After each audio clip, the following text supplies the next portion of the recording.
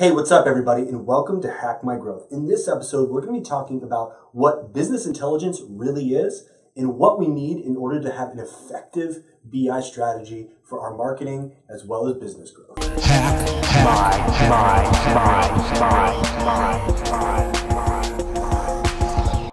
Thanks a lot for checking out this video. If this is your first time, or maybe you've been watching for a while, please hit the subscribe button. We would love to have you join our community and just really be a part of what we're doing here on YouTube as well as on our blog and across the internet. So today we're going to be talking about business intelligence. And a lot of times when we hear words like BI or big data or AI and machine learning, what does that really mean? A lot of people want to be involved in it because they see that it has a practical application or benefit for their business. But a lot of people don't really understand what BI is and what you actually need behind the scenes in order to make BI effective for your business. So a lot of times when we talk about business intelligence, people really tend to really only think about this section over here, which is the presentation side. And this is the dashboards, the scorecards, the OLAP tools, those things that, you see the data, you visualize the data. But as you can see, that's really here at the end. What we need to really understand is what needs to happen before we can get visualizations that actually benefit us and really make a big difference. So we need to push all the way back to the beginning and really the foundations of our data. We need to have good data sources, and the data needs to be stored correctly, and we need to make sure that we have all the data before we can start moving forward into really digging into that data and analyzing that data to make some sense of it. And it really begins with organizational memory. And it's in this stage that you really start to pool all of your data together. Your data warehouse, your ERP solution if you have one, your knowledge repositories, your content management systems, your data management systems. Where is all your data? Where's your customer data? What's your content at? And is it being all stored, those interactions being stored? Is it structured or unstructured data? These are really important things to think about. And a lot of times we kind of leave this to the IT world, and I'm not an IT guy, but I'm a guy that has gotten really, really interested in big data and how I can use it more effectively as a marketer and a business owner. And what I've realized is I need to have a basic understanding of how this IT infrastructure works so that I can help really bridge the gap between business and IT. That's usually where most of the friction is, where IT kind of, has their own world and running with their tools, and the business has needs that they want. And what we need to do is start to fuse that understanding. The best way is to start really understanding the data sources. Where's that data housed at? How's that data stored? Is it a SQL database? Is it NoSQL? Is it in Excel sheets? Where are we storing our data and how are we storing it? And this is all going to be called organizational memory. This is all the data that we have structured. Now the next phase, as we're moving, now that we have our data, now we need to really tie that data together. And this is information integration. So this is where have some business analytics tools, data mining, possibly real-time decision and support.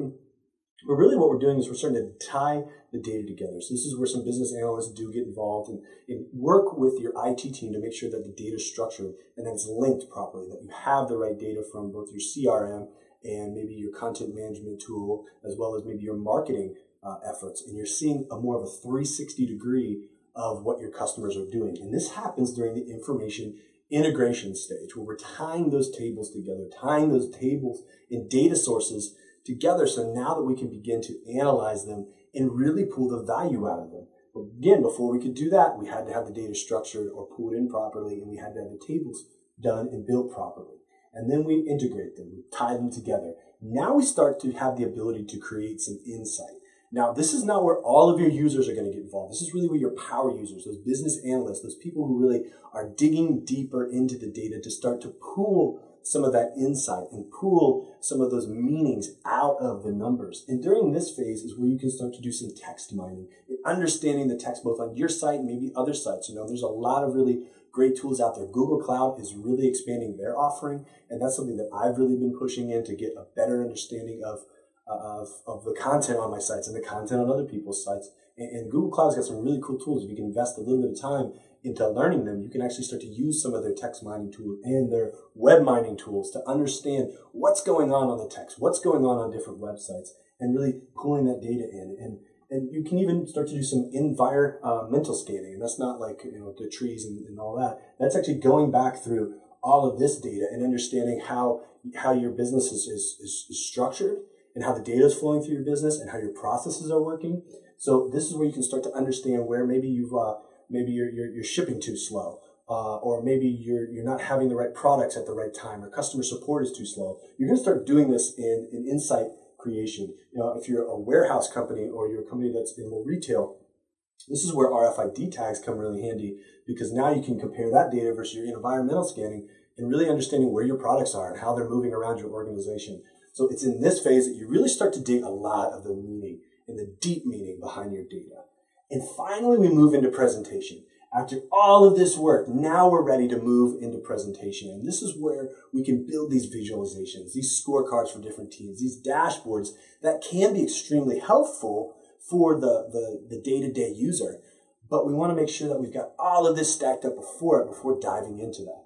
So one of the things I recommend before you just go out and buy a visualization tool, before you start to invest in something that looks nice and shiny, really go back and start to look and see what kind of data you have. See how it's structured. Understand how it's integrated. Understand how people are already using it in your organization, or if they're not using it at all in your organization.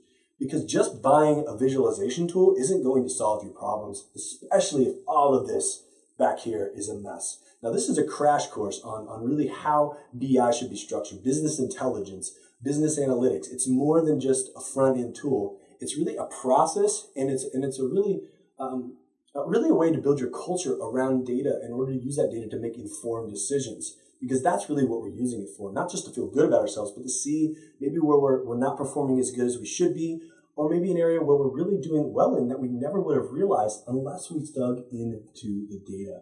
But BI is a powerful way to see behind the scenes and really start to take action. But before you do it, it needs to be structured properly. If you've got any questions on business intelligence, business analytics, or really any one of these phases, please comment below. We would love to continue the conversation and help steer you in the right direction. There's a number of powerful tools out there. I've been playing a lot, and I know I've got other videos, and I'll link to them in this video on Google Analytics. Google Sheets has got some really powerful tools that can help you through this process. And Google Cloud is really, really starting to grow and become a powerful just data tool for business owners, as well as designers, as well as engineers. So if you got any one of those questions, you can check out our other videos that kind of go a little bit deeper into some of those tools. And please comment below if you've got a direct question about something we talked about here today. Thanks a lot for watching. Please hit the subscribe button, continue to build community with us. And until next time, happy marketing. Hack